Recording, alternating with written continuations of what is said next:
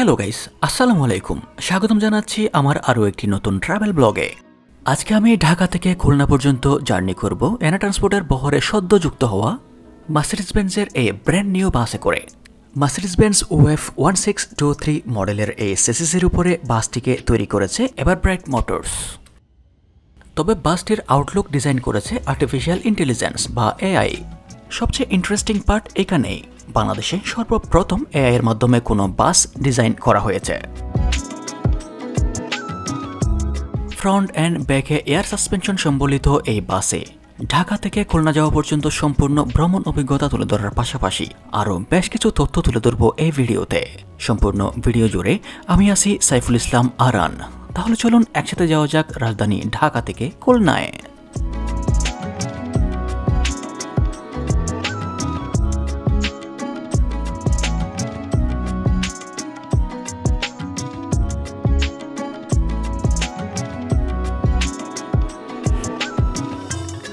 Complete golden থিমের উপর তৈরি করা এই বাসের ইন্টেরিয়র দেখতে বেশ গর্জিয়াস লাগে। হানিফের ভলভো বাসের ইন্টেরিয়রের সাথে কিছুটা সিমিলারিটি রয়েছে। সিলিংয়ে ওয়ার্ম লাইট ইউজ করা হয়েছে যাতে গোল্ডেন ভাইবটা আরেকটু সমৃদ্ধ হয়। ইকোনমি ক্লাস এই বাসটিতে 2:2 ফরমেশনে সিটগুলোকে অ্যাপ্লাই করা হয়েছে। ঢাকা থেকে খুলনা পর্যন্ত এই বাসটির ভাড়া নির্ধারণ করা হয়েছে 900 টাকা। বাসটির ইন্টেরিয়র বেশ লুক্রেটিভ, বাট পাচ্ছেন না কোনো লেগ রেস্ট সুবিধা। বরাবরের মতোই আমার সিট A2, লেগ রেস্ট না থাকলেও সিটগুলি দেখে আমি খুশি হয়ে গেছি, কারণ সিটগুলি বেশ চওড়া। ফ্রন্টের দিকে এই টিভির বদলে একটি ডামি টিভি বসিয়ে দিলেই ভালো হয়, কেননা এই টিভি কখনোই চলতে দেখা যাবে না। ঢাকা মেট্রো ব 123455 এই বাসটি আজকে আমার ভ্রমণ সঙ্গী। রাজধানীর আবদুল্লাপুর থেকে আমাদের বাসটি সকাল 6টায় খুলনার উদ্দেশ্যে রওনা দেওয়ার কথা থাকলেও ফাইনালি 20 মিনিট লেটে আমাদের বাসটি রওনা করল।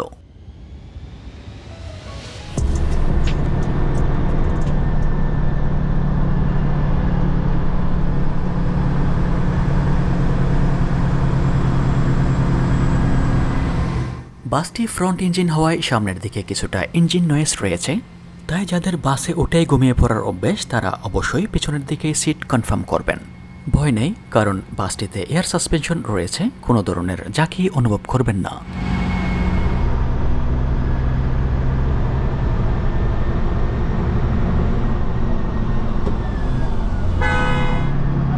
আমাদের বাসটি সাইদাবাদ থেকে সরাসরি মেয়র হানিফ ফ্লাইওভারে উঠে যাচ্ছে এবং আমাদের নেক্সট গন্তব্য ধুলাইপাড় কাউন্টার।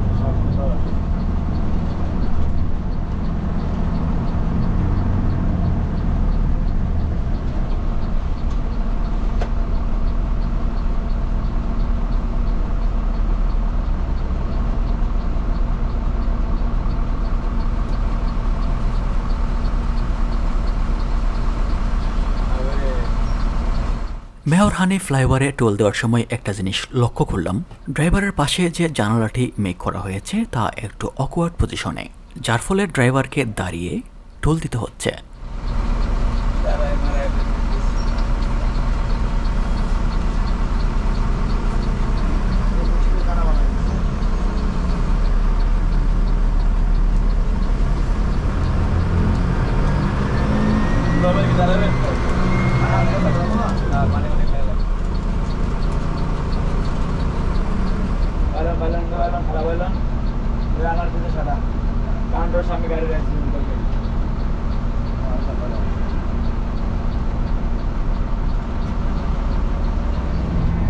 ধুলাইপাড় কাউন্টার থেকে যাত্রী পিক করে আমাদের বাসটি চলল আজকের ট্রিপের শেষ পিক আপ পয়েন্টের দিকে।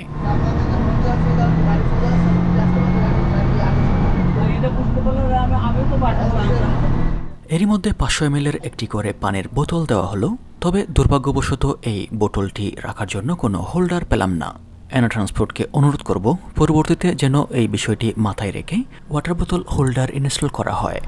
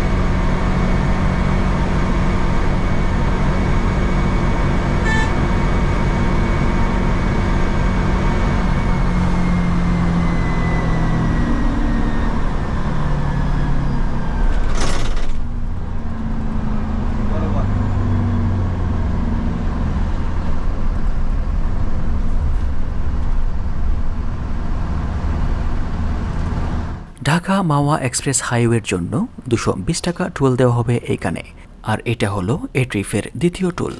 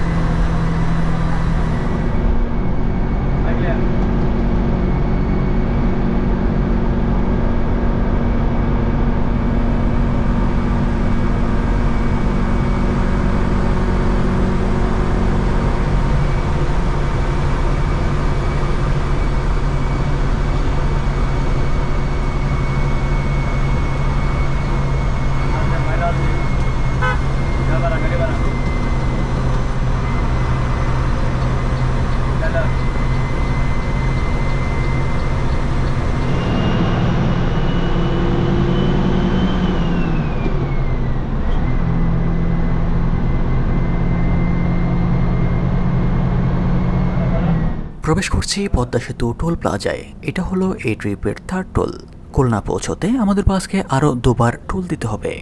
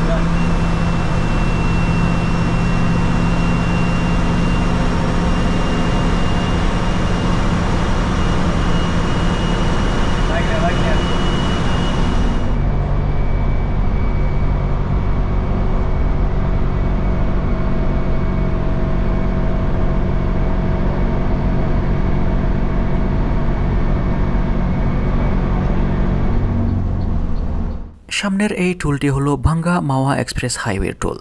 এটি এই জার্নির 4র্থ টোল। পঞ্চম বা শেষ টোল দিতে হবে গোপালগঞ্জ থেকে বেরোনোর সময়।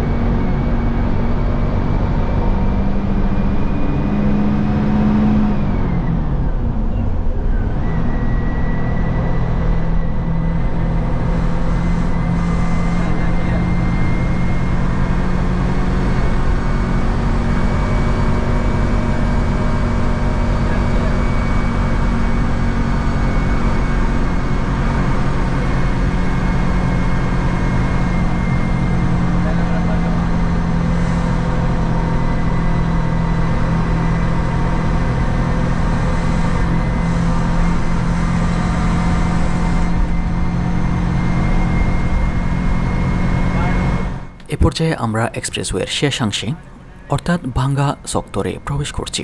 আর এখানেই এনা ট্রান্সপোর্টের চেকার রয়েছে। চেক করা হবে কোনো টিকিটবিহীন যাত্রী নেওয়া হয়েছে কিনা।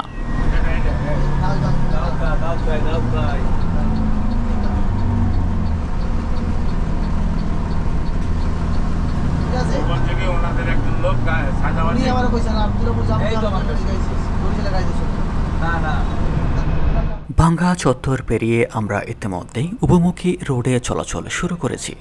এ পর্যায়ে একটা কথা বলে রাখতে চাই, এই রোডে নন এসি বাসের সাথে যদি তুলনা করি 900 টাকা বাড়ায় আমার কাছে এই বাসটি স্ট্যান্ডার্ড চয়েস মনে হয়েছে। তবে আমার চেয়েও ভালো বলতে পারবেন যারা নিয়মিত এই রোডে চলাচল করেন। আপনাদের মধ্যে যদি কেউ এই রোডের নিয়মিত যাত্রী হয়ে থাকেন তাহলে অবশ্যই কমেন্টে আপনার মতামত জানাতে পারেন।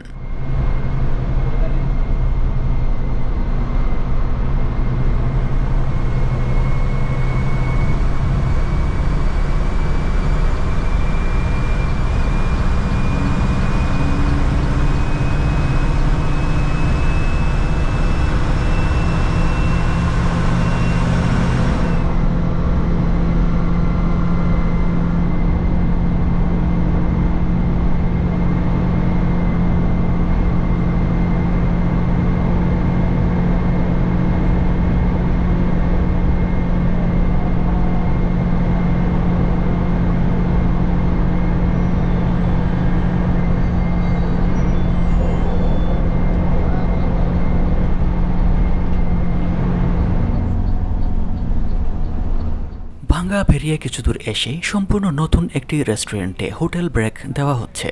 যদিও এনা ট্রান্সপোর্ট সহ এই রোডের অধিকাংশ বাস সার্ভিস সাম্পান রেস্টুরেন্টে ব্রেক দিয়ে থাকে, তবে ইদানিং তাদের সার্ভিস নিয়ে কিছু যাত্রীদের অভিযোগের কারণে এই রেস্টুরেন্টে বাধ্য হয়ে ব্রেক দেওয়া শুরু করেছে এনা ট্রান্সপোর্ট। তবে এই রেস্টুরেন্টেও যে আমাদেরকে খুব একটা খুশি করতে পেরেছে তাও কিন্তু না। শুধুমাত্র ডিম খিচুড়ি ছাড়া এই রেস্টুরেন্টে আর কোনো খাবার অ্যাভেলেবল ছিল না। তাছাড়া আমাদের বাসের কিছু যাত্রীদের ছিল মিশ্র প্রতিক্রিয়া। অনেকেই ভালো বাস সার্ভিসে যাতায়াতের পাশাপাশি হোটেল ব্রেকে ভালো টয়লেট সার্ভিসও এক্সপেক্ট করে থাকেন, যা এই রেস্টুরেন্টে ছিল না। তাই এনা ট্রান্সপোর্টের প্রতি আমার একটা অনুরোধ, তাদের বাসগুলি কোথায় কোন রেস্টুরেন্টে দাঁড়াবে তা নির্ধারণ করার এখনই সময়। যাই হোক, এখানে 25 মিনিট ব্রেক শেষে আমাদের বাসটি আবারও খুলনার দিকে রওনা করলো।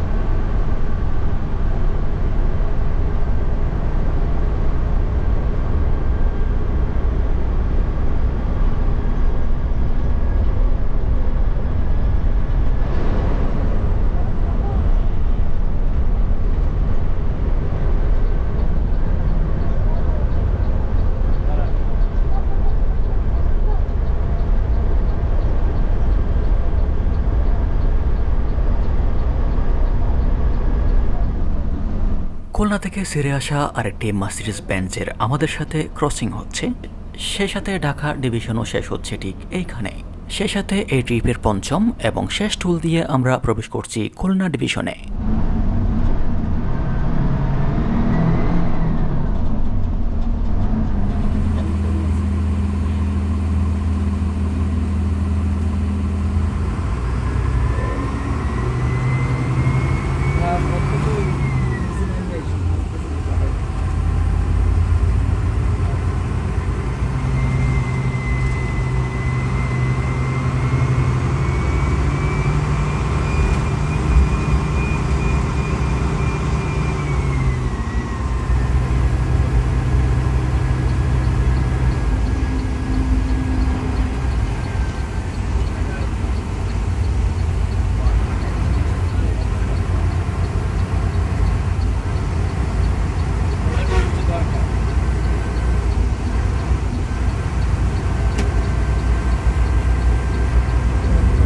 এ পর্যায়ে হঠাৎ মুষলধারে বৃষ্টি হওয়ায় আমাদের বাসটি কিছুটা স্লো হয়ে যায়। এর মধ্যে অ্যাগ্রেসিভ লোকে গ্রিন লাইনের একটি ডাবল ডেকার বাস আমাদেরকে উঠিয়ে দিয়ে সামনে চলে যায়। যেহেতু মাল্টি এক্সেল বাস বৃষ্টিতে কিছুটা অ্যাডভান্টেজ পায়, তাই যে কোনো কন্ডিশনে কনফিডেন্টলি যে কোনো বাসকে উঠিয়ে দিতে সামর্থ্য রাখে এই বাসগুলি।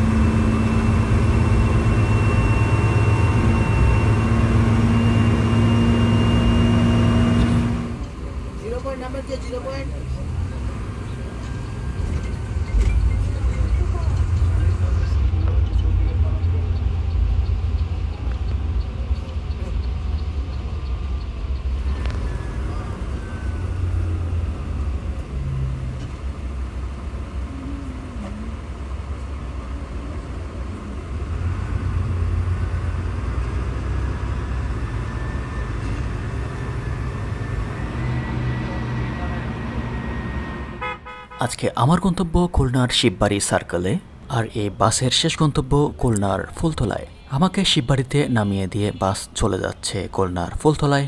সেই সাথে শেষ হচ্ছে আজকের ব্লগ। ভিউয়ার্স, আজকের ব্লগটি কেমন লেগেছে তা কমেন্টে জানাতে পারেন।